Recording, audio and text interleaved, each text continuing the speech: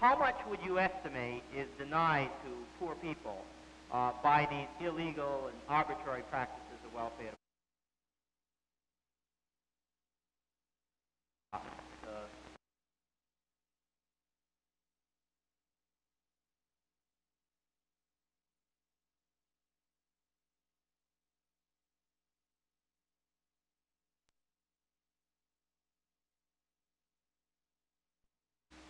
You estimate that the welfare is pays, I guess, $7 billion.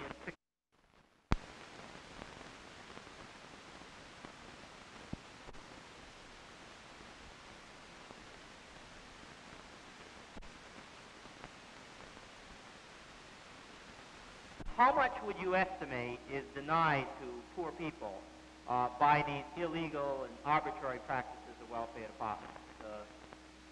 You estimate that the welfare is pays, I guess, $7 billion a year in benefits.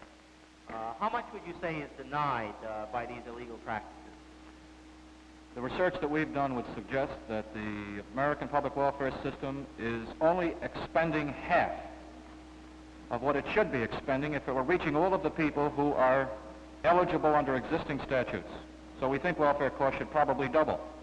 So there should be, poor people are being cheated out of another $6 or $7 billion a year across the country. Just on minimum standards, just on household furnishings and heavy clothing in New York City, they're being cheated out of $50 million this year, just in that one city. And would you say that we know that residence laws are being knocked down? The welfare rights movement and the lawyers are challenging man-in-the-house rules and other kinds of requirements which are restricting. This, I presume, would be additional people who could become eligible for additional money if these were challenged. Yes, that would raise the cost even more. Testimony before the Credentials Committee, the FDP had a lineup of very different people. They had Rita Schwerner, the widow of Mickey, who had been killed in Neshoba County. They had Martin Luther King. Everybody knew King. The seating of the delegation from the Mississippi Freedom Democratic Party has political and moral significance far beyond the borders of Mississippi or the halls of this convention. But the highlight of the testimony was that of Fannie Lou Hamer. The sharecropper who had been evicted from her plantation had come to symbolize the Mississippi movement. Mr. Chairman, and to the Credentials Committee, it was the 31st of August in 1962 that 18 of us traveled 26 miles to the county courthouse in Indianola to try to register to become first-class citizens. We was met in Indianola by policemen. The president, Lyndon Johnson, he's not afraid of Martin Luther King's testimony. He's afraid of Fannie Lou Hamer's testimony. And so he decides that the country should not see her testify live. Johnson is in the White House, and he convened an impromptu press conference. We will return to this scene in Atlantic City, but now we switch to the White House and NBC's Robert Goralski. Now, ladies and gentlemen, the President of the United States. On this day, 9 months ago. He did it knowing that they would break away, thinking he might announce who his choice of vice president was going to be. Instead, he gets up there and he announces, get this, he announces that it's 9 months to the day since Governor Connolly, who was there, was shot along with President Kennedy. So he announced a 9-month anniversary. Everybody's scratching their heads. Thank you very much. And then he leaves. And by that time, Fannie Lou Hamer's testimony was over.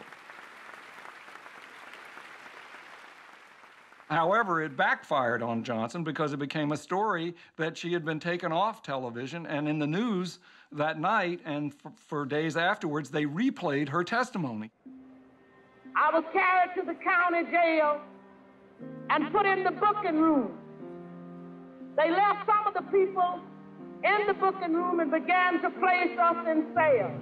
She had Mississippi in her bones. Martin Luther King or the SNCC field secretaries they couldn't do what Fannie Lou Hamer did. They couldn't be a sharecropper and express what it meant, right? And that's what Fannie Lou Hamer did. And it wasn't too long before 3 white men came to my cell. One of these men was a state highway patrol. He said, "We're going to make you wish you was dead." Welcome once again to the Radical Imagination. I'm your host, Jim Vrettos. I'm a sociologist who's taught at John Jay College of Criminal Justice and Yeshiva University here in New York. Amidst the turbulence of the post-war Black movement, a broad-based relief movement burst forth in the early 1960s in response to demands for relief from the many hundreds of thousands and millions suffering from brutalizing economic conditions. A great many Southern Black poor became unemployed and were forced to migrate north from a failing Southern plantation sharecropping economy that had become increasingly automated and mechanized in the 1940s and 1950s. Failing to find jobs in the northern cities, extreme economic hardship rapidly became pervasive and many became desperate. Many hundreds of thousands who participated in the relief movement were drawn from the very bottom economic rungs of the Black community. The movement was neither an integrationist or a nationalistic one, but an authentic expression of the struggle by the Black masses in the post-war period for the sheer rights to live and survive. One could also argue that the great rise in relief insurgency was a rebellion by the poor against circumstances that deprived them of both jobs and income. The turbulence also enabled many more poor whites to obtain benefits, so that the American lower class as a whole gained from Black protests in this period. Just as unemployment groups sprang up during the Great Depression and eventually formed the Workers' Alliance of America, so in the middle 1960s, welfare rights groups began to appear and then joined together to form the National Welfare Rights Organization. One person who was responsive to the idea of organizing in the welfare arena was George Wiley, who had been the Congress of Racial Equality's Associate National Director. Wiley eventually became the chief executive of the National Welfare Rights Organization in August of 1967. The strategy behind the organization and the grassroots protest movement of welfare recipients developed from a 1965 paper entitled A Strategy to End Poverty, written by social science scholar activist Richard Cloward and Frances Fox Piven.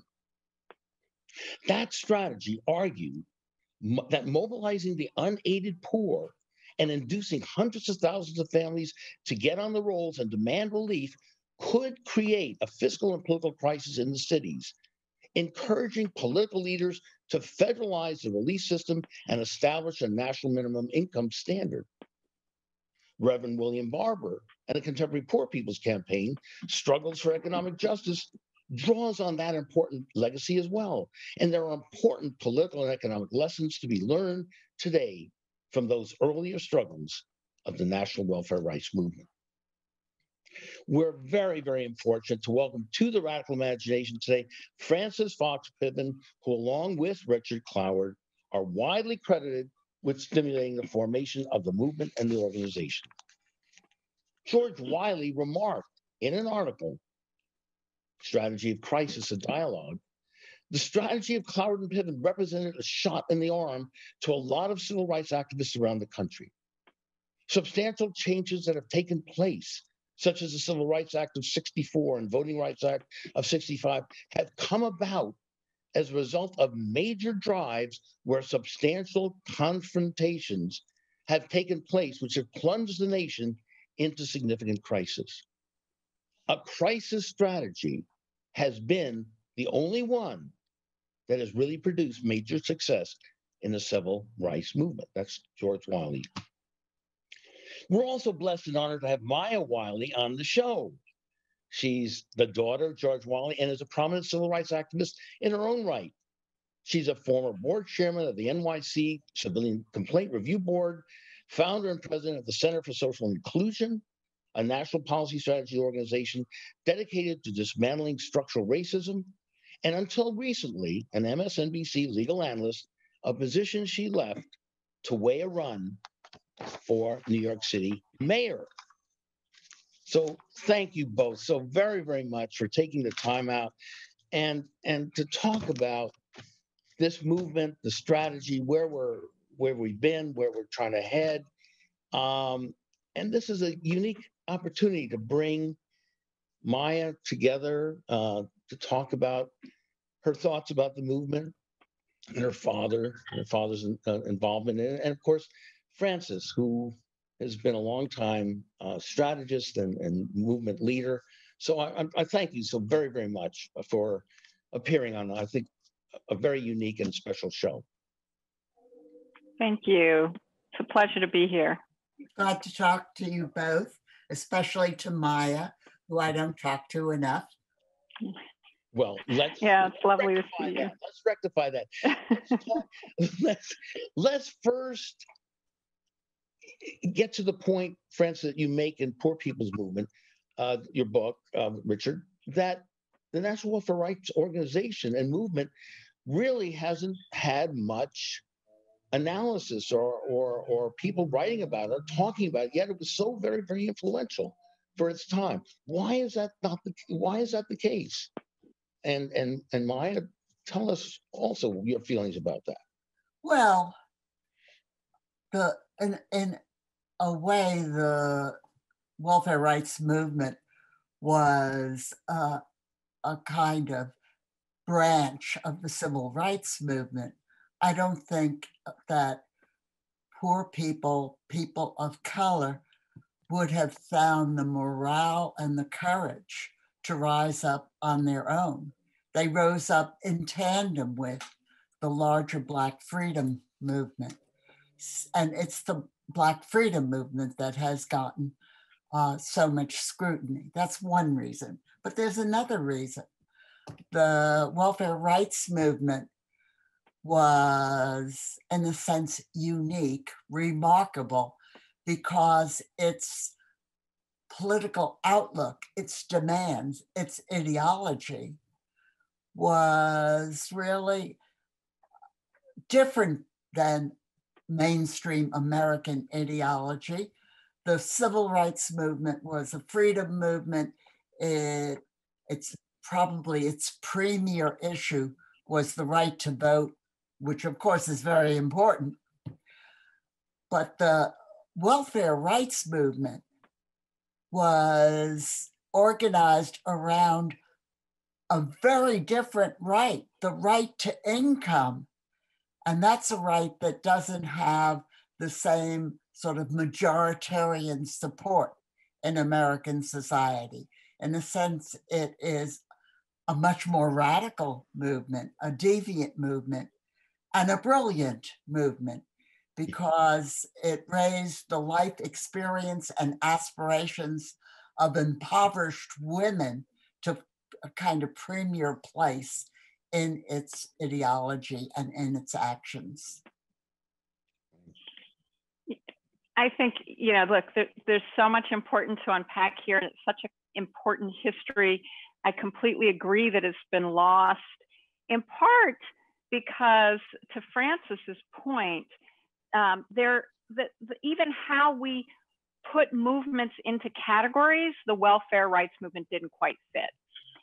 It was absolutely about the confluence of racial justice and economic justice. And it was at the forefront of taking what had been a core promise of the civil rights movement, which is that the economic conditions of Black people would get better as a result of the Civil Rights Act of 1964, as a result of the Civil Rights Act of 1965.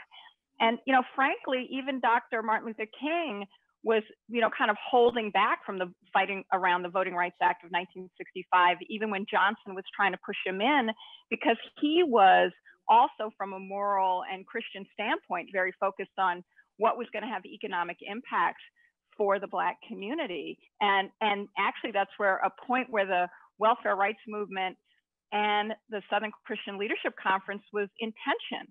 And the tension really was around the strategy, not of direct action, because that was also core to the civil rights movement, to your point, Jim, in your opening, but because of the role of Black women who were receiving welfare benefits. Because really for my father, what he had learned and felt in the civil rights movement, in the Congress on Racial Equality, was that while the movement was so important, it was disconnected too much from the ground and the day-to-day experience of Black people who were living in inner cities, of Black people who were desperately poor. And that he was always very uncomfortable, even as a W.E.B. Du Bois talented 10th.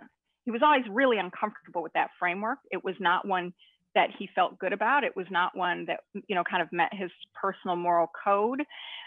So he was always looking for the way to find power and support voice for people who were directly impacted, who were Black, around economic justice, which was the promise of the civil rights movement, and that they were not to be seen merely as foot soldiers.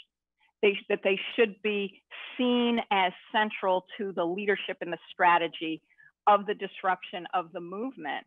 And so I think when Richard Cloward and Frances Piven really pushed my father to think of welfare as the strategy to do that, one of the reasons he so actively and quickly jumped in with both feet was because he saw the opportunity to do economic justice in the Black community with Black women as the leaders of that movement. And that's a much more, we talk about intersectionality today.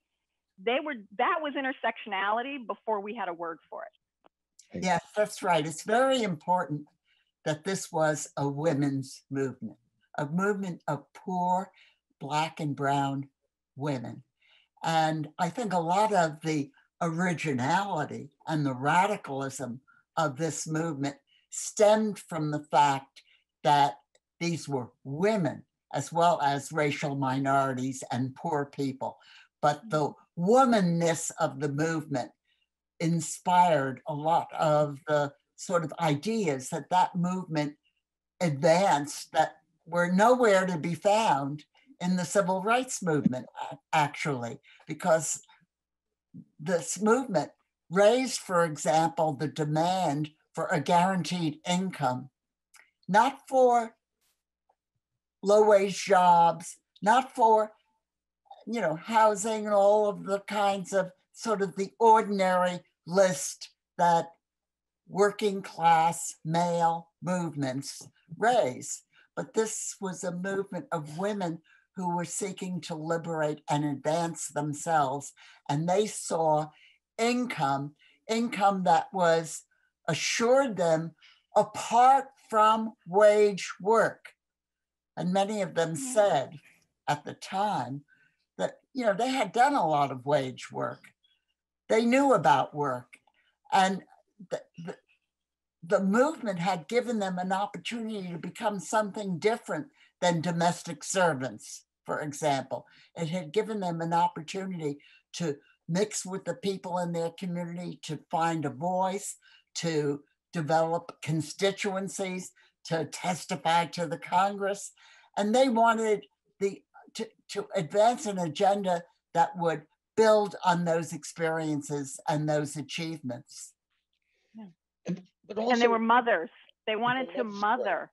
And nurture, right? Exactly. They did, and they didn't, really, because they wanted, what they wanted, their aspirations were not just as mothers. They were a little bit wary of a rights-based movement that depended on motherhood.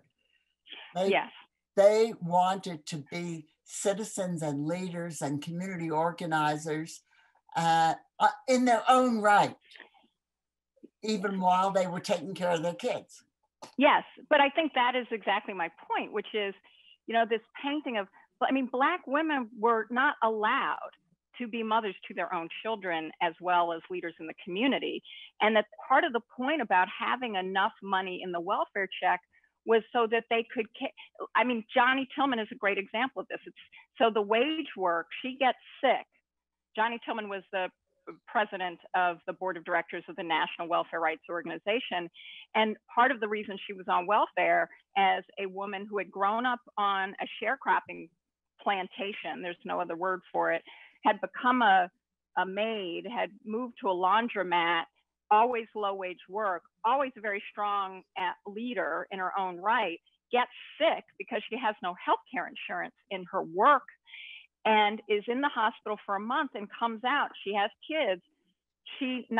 Welfare is not paying her enough to take care of her family, but it's also denigrating her for the very fact that we had a wage system with insufficient supports that she could do neither well. And that was part of the point of a guaranteed income, of having enough money. Dignity was about, as Frances pointed, I think dignity was about being recognized as a leader as well as being able to care for one's family, and that women could do both those things, and that a real income that was guaranteed would enable all of that. But I think we forget that so much of the time, part of how the welfare system was organized was to penalize people for needing it in the first place, rather than recognize all the systems that were broken that created the need in the first place. And stigmatize them also. So one of the questions I had as you both were talking, how did these Black women transform themselves into these articulate speakers of what they were going through in the face of such hatred and anger and stigmatization? Well, the transformation had already begun before the welfare rights movement emerged. These were women who had become activists in their community as a result of the opportunities afforded by the Black freedom movement, by the poverty program, by a little bit later, the Model Cities program.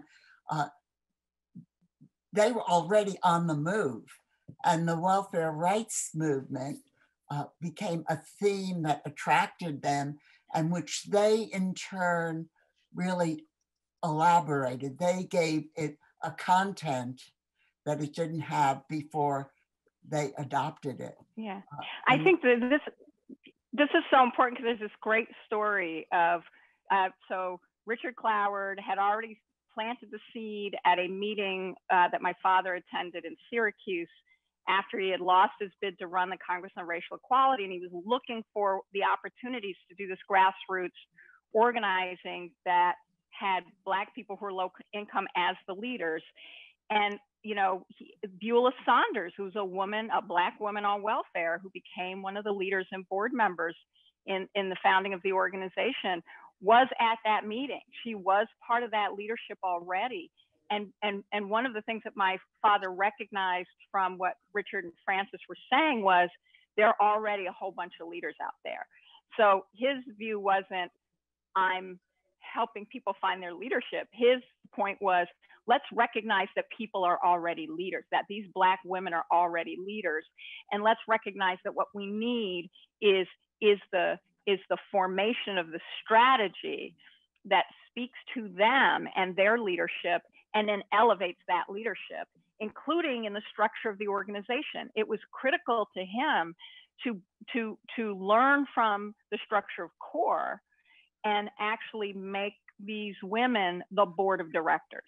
That to him was a big part of the innovation of even the model of how the movement was going to be organized and run, and the chapter structure, right? The membership chapter structure, so that those leaders were still leading and were also part of formulating national strategy. But one of my favorite stories is, before National Welfare Rights Organization was founded, you know, Sergeant Shriver, you know, was calling this big, Equal Opportunities Act, the war on poverty, was calling this anti-poverty conference, and he was speaking at it. And my father was, before National Welfare Rights, was having been completely finding himself in complete agreement with Frances and Richard on this idea of welfare as the organizing tool, you know, took a bunch of these leaders, of these women on welfare, to this meeting, and they blew it up because they challenged Sergeant Shriver and everyone. They said, what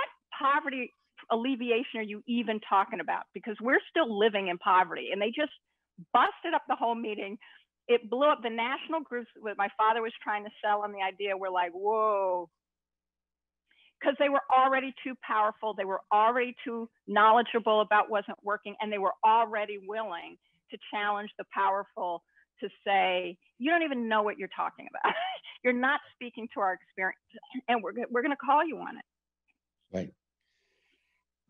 So that it wasn't about accepting Shriver and the policies that put more of the onus of the poverty on these individuals.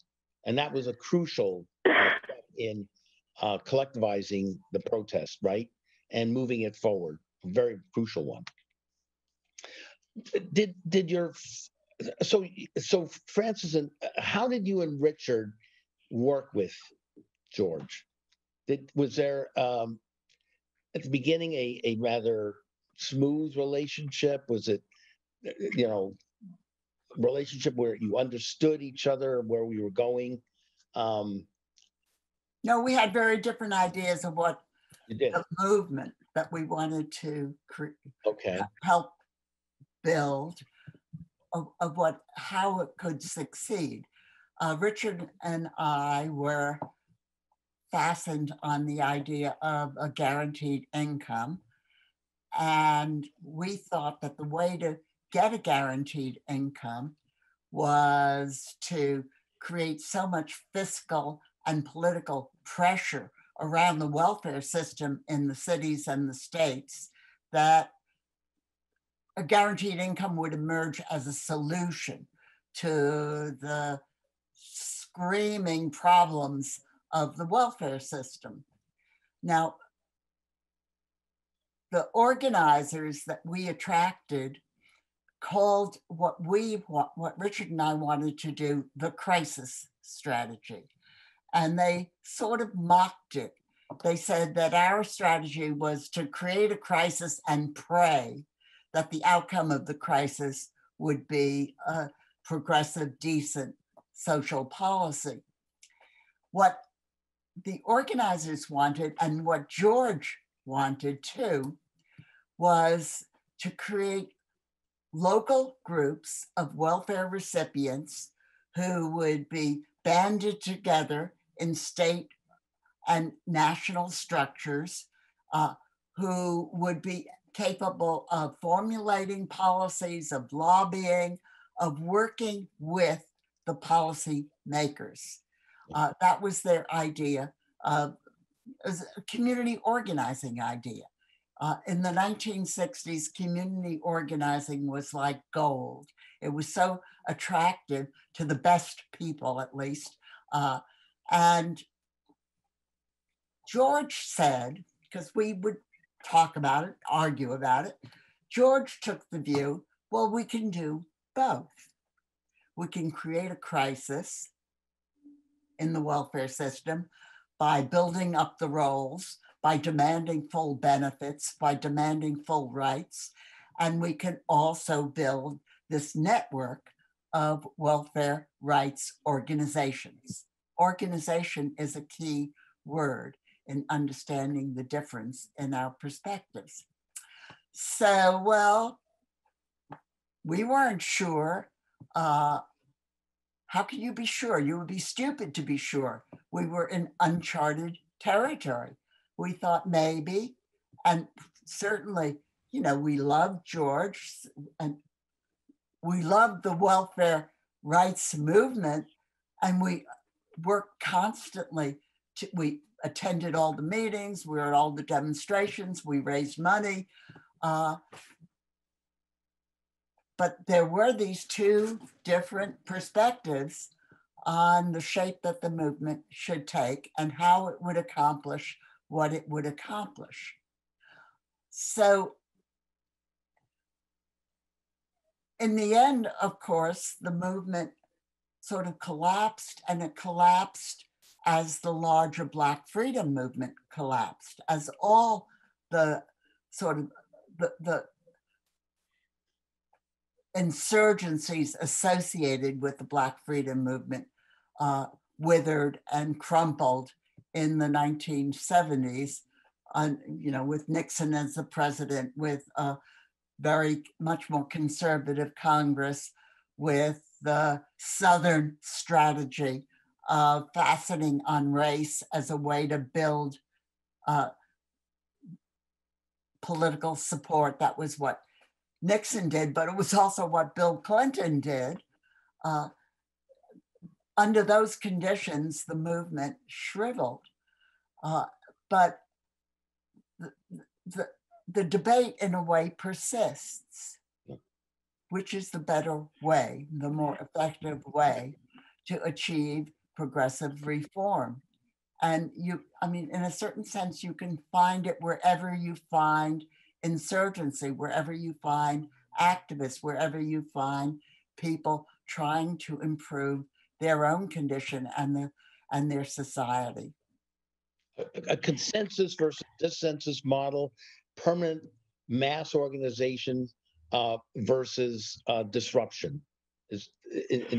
How do you see that? No, I don't think that's I think that's a false dichotomy. And so, okay. Let me just say.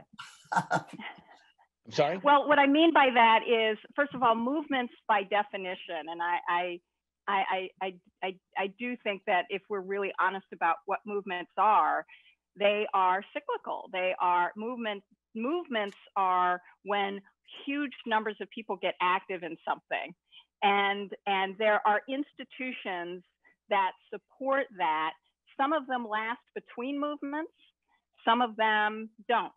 I have a very hard time not thinking about anything other than the critical importance of the institutions of Black movement in this country, whether it was the abolition of slavery, whether it was the second Reconstruction, which was the civil rights movement of the 50s and 60s, that also led to some of the important economic justice movements like the National Welfare Rights Organizing. But remember that NWRO, the National Welfare Rights Organization, it may have shuttered, but the leaders, those women, all went on to do other forms of leadership. And the organizers, who were the professional paid organizers, also then formed ACORN. So there are all these different ways in which the learnings and the formations of the work continue. And I don't think the measure is purely about institution versus not institution. It is about whether or not there's a continuous movement and struggle towards solving what we know is a construct, which is poverty. Poverty has been a constructed reality. It is not a natural occurrence, and it can be dismantled. And we can't do it in this country unless we face race. Because as Frances just so eloquently said, it's the folks who use race as a tool and racial oppression as a tool, not just to oppress people of color, which is part of it, but also to make sure that people who are white, that they don't actually have to help. And we don't have to restructure society if we just blame people of color. Trump has taken it to a new level or a new low. But I do think that all of the work that has happened, we have to think and understand it in a context that continues the work and the leadership moving forward. Go ahead, Fran.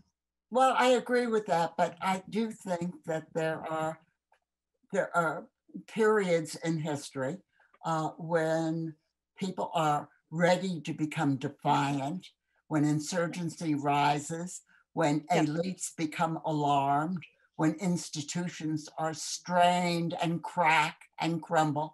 And those periods are opportunities for significant reform. So, and it's not exactly continuous. It's true that the achievements of the welfare rights movement, in a sense, lived on in the biographies of the people that participated in the movement, in how the movement transformed their lives and their ideas. That's, of course, true. And, I feel that I myself am a testament to that, because I learned a lot from the women in welfare rights. But it's also true that oppositional forces gather and they move in and they do as much destruction as they can to the dynamics which make the movement possible. And the civil rights movement was a grand movement, a great movement, and it was both oppressed and co-opted. Both of those things are also true. And that's partly true of the welfare rights movement too. You think the welfare rights movement was co-opted? To some extent, I think it was. Who do you think? Say a little bit more about that, Frances. Well, I hesitate to say what I'm going to say because it sounds critical, and it's not critical. It's so empathetic. The women who came to the fore, who became articulate and spokespersons in the course of the movement, were very attracted by this opportunity. They were attracted by the limelight.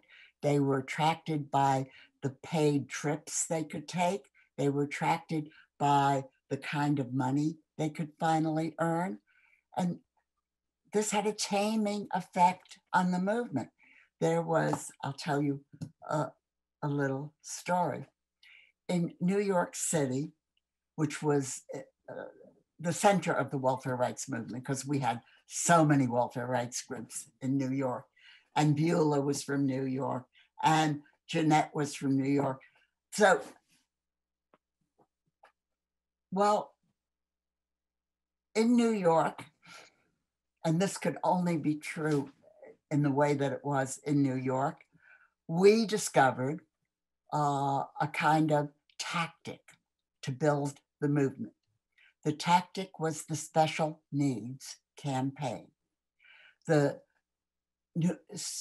state of New York and the city of New York had a handbook, actually with several volumes, describing how caseworkers should deal with welfare recipients, what welfare recipients were entitled to, a pair of rubbers or galoshes for each kid, a blanket for each kid, a piece of crockery, a knife and a spoon, and so forth.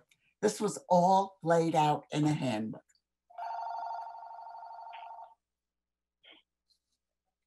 So my phone is ringing. I'm going to just let it ring. At least it wasn't the welfare office. So anyway, we stole the handbooks. The handbooks were not public documents. We stole them. And on the basis of those handbooks, we made up checklists of what families on welfare should have to live a decent life. They should have a blanket, they should have winter coats.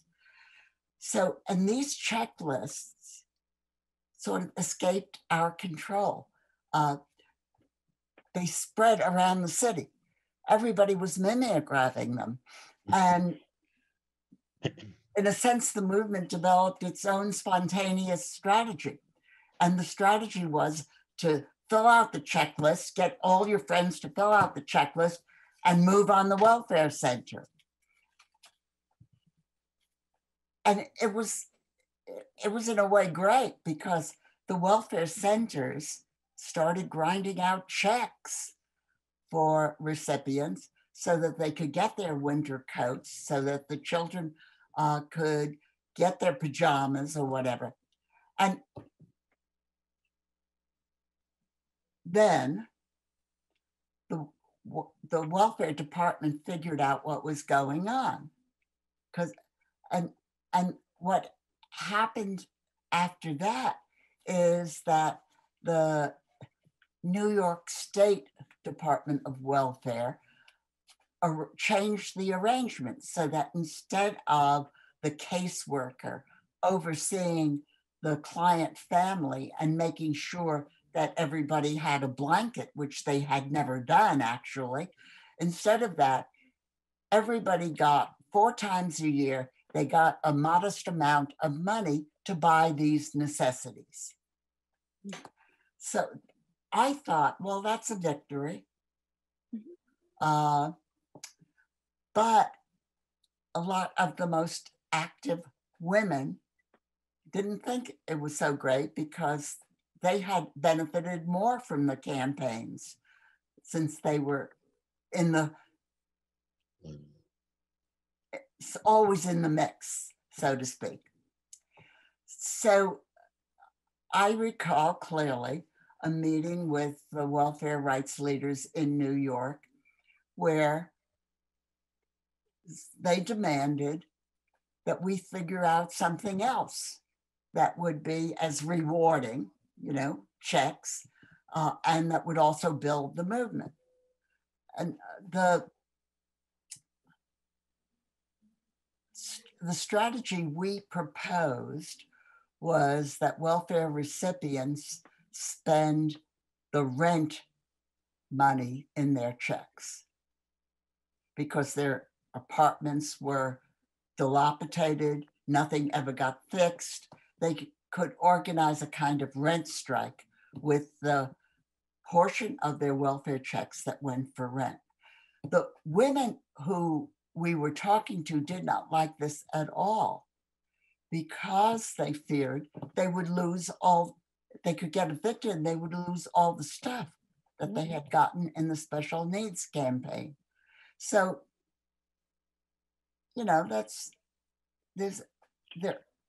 there's a kind of ambivalence about leadership and the rewards that you get and when you're a leader. But that ambivalence sounds like it was more practical. I mean, I guess I'm not clear how not having an organizational structure would have enabled the type of strategy, and whether in that example that you're sharing, whether that was more about what risks people felt they could take, because eviction is real. I mean, that's a really scary thing, even in light of having a really inadequate apartment. Yes, eviction is a scary thing, but it's also the case that the people who become leaders and who do, in a sense, do better with the strategic repertoire of the movement and who get whatever little kinds of money or babysitting money are available through the movement, that they're going to try to cling to those positions and be less willing to undertake the necessarily risky strategies that an insurgent and disruptive movement has to be able to brave. So we could probably talk about this all day, because I think this is a fascinating conversation about what power does, but also how you structure and support movement, which is very hard to do without any form of institutional structures. So I hear you, and I think that there's just like my father was trying to innovate with having women who are on welfare as the board of directors as a way of innovating out of some of the shortcomings of what he saw in the Congress of Racial Equality, which he adored and thought did really important work. But what the next levels of challenges to what I think your important point about what it means to have periods in time in history where decentralization is part of what makes movement so effective, like people just being able to sit down in lunch counters without anybody organizing or telling them to, right? That's what happened in the civil rights movement, and how that works. But that also there were institutional structures that were critical to the protections as well that happened because of that kind of disruption. So I think we need to challenge ourselves on, you're right, the power that can be accumulated by a few who then try to hold on to power, but also that we do need some structures of strategy and protection and support. That's right. So we want, for example, at this particular moment in time, I think it's very important to build up the capacity, and it will be in organizations that this capacity rests, the capacity to provide protection, bail, legal help. If the movement is going to continue, training, it's going to confront fierce opposition and repression. And to be prepared for that opposition and repression we do need organizations. So we need a kind of specialization, maybe, of functions in the movement. The crowd appeals, the mass gatherings, the flamboyant communication, the disruption is not necessarily located in the same people in the same places as the bail money and the lawyers, for example. Where might we bring in our discussion of electoral politics, particularly the role of, let's say, big city mayors at this time, protecting the vulnerable? Where does that enter into the discussion at this moment? Are organizations, movements like Reverend Barber's Poor People's Campaign? Well, I think it's very important that there are, in the Democratic Party, there are politicians who feel a kind of commonality with the movement. And they feel that commonality because of overlapping constituencies. AOC shares a constituency with Black Lives Matter, as do the other people in the squad, for example.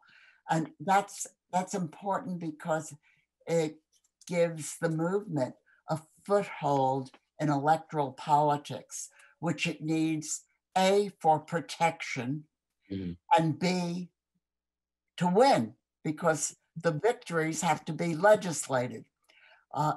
So the overlapping and intersections with electoral politics and movement politics are very important and are basically constructive, necessary.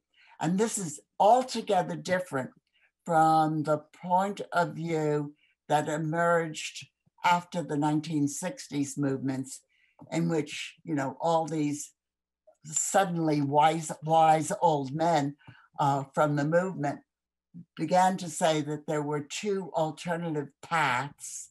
One was the movement path and the other was the electoral path, and you had to choose one or the other. You don't have to choose one or the other. The movement has to be in electoral politics. It needs electoral politics. And actually those elected politicians desperately need the movement because they're not going to win without it. You agree with that, Maya? And the role of big city mayors as well as that are so needed. They need each other.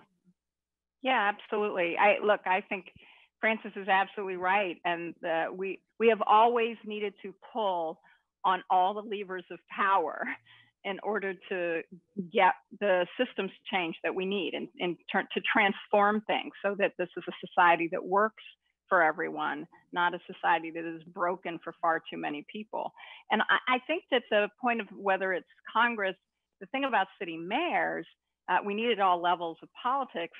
The thing about city mayors is, and city government in general is, they are the places in government that more directly touches the lives of everyday people, right? That is the level of government. You need all three. You need federal, you need state, you need local. But it is local that is both has the opportunities to innovate the transformation that helps elevate it. I think this was to Frances's point about the strategy of creating enough pressure that local politicians would make demands of federal, right? And that is because local are the ones trying to, they're doing a good job, solve the problems, figure out how to transform systems, get agencies of government working in partnership with communities to understand what they are and get them solved. In real anti-poverty programs, if we're thinking comprehensively about them, it's like, how do we do housing? And is it really affordable? And is it really quality? And do people have public transportation that gets them where they need to go? And is there childcare? And is it quality? And can people afford it? Those are all questions that local government is constantly, if it's doing a responsive job, struggling with, and seeing them as connected. And, you know, Richard's early work, when I was thinking about how some of this started, and Frances, I don't know if you were engaged with his thinking yet, but when he actually was looking at why people were going hungry on welfare, and then who was eligible and not even getting it. And even Rudy Giuliani, when he was mayor of New York City, as much as I could say all kinds of negative things about him, he did understand that it was better for the city if it figures out how to get everyone on food stamps that was entitled to food stamps and how to get everyone on Medicaid that was entitled to Medicaid.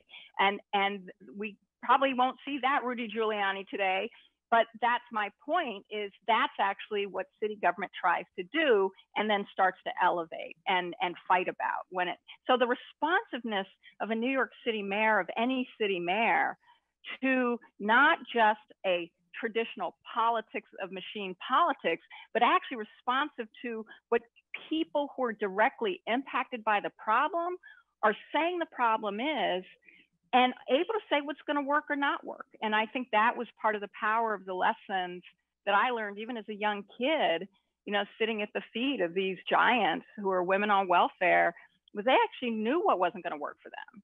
And they could tell you what was wrong with the programs. And they could tell you exactly what would make life different. And that's the thing that political leaders have to look at and hear and actually work in partnership with to make it work right. So I think there's a huge role. In just the few minutes we have remaining, I'd like to just perhaps end on ask you this question.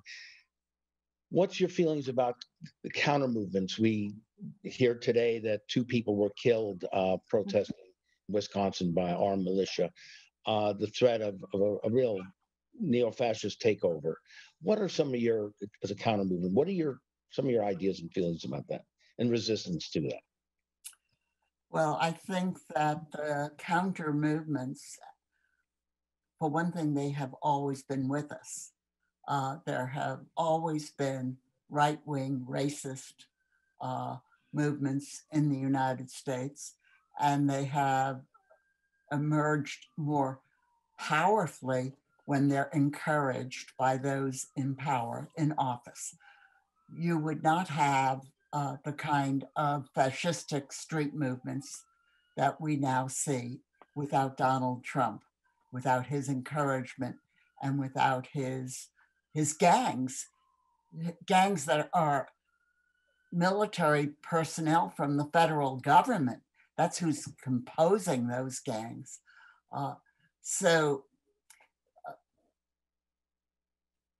You can't, but in the United States, you can't avoid that. I worry more about those who say, you know, let's not do anything.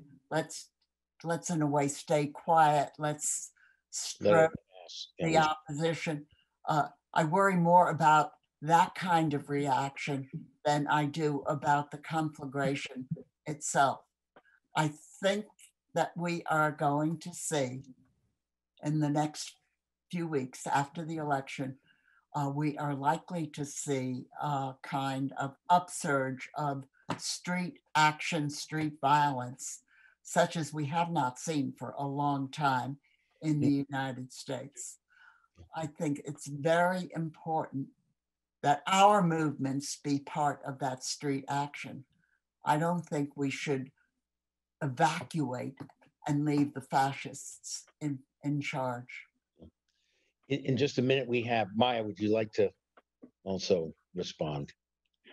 Yeah, you know, the key to protecting a democracy that is still in need of building is to exercise that exactly what Frances is talking about. We have to be in the street. We have to be in it with peacefully, with purpose, and not be afraid. And that's really the lesson of the civil rights movement as well, and John Lewis himself with Good Trouble, is confront it and don't shy away from the good trouble. And now more than ever, just like we saw with those moms in Portland who, you know, made a barrier line when we saw the awful federal action that was nothing short of fascist and completely unnecessary. So I see that organizing happening. I see people talking about how we protect our democracy, and I see how multiracial it is, and that gives me tremendous hope. And my feet will be in that street too. Great. And as Reverend Barber would put it, stand in that breach. So it's a moral issue as well. Listen, this has been fascinating. Thank you so very, very much. Really loved hearing from you both. Thank you. And hopefully we'll get a chance to do this at some later point as well, too. And all the best. And thank you again very, very much for. Thank you, Jim. Thank you. Thank you, Jim and Frances. And thank you so very, very much for watching us this week on The Radical Imagination. We'll see you again next week. Thank you again.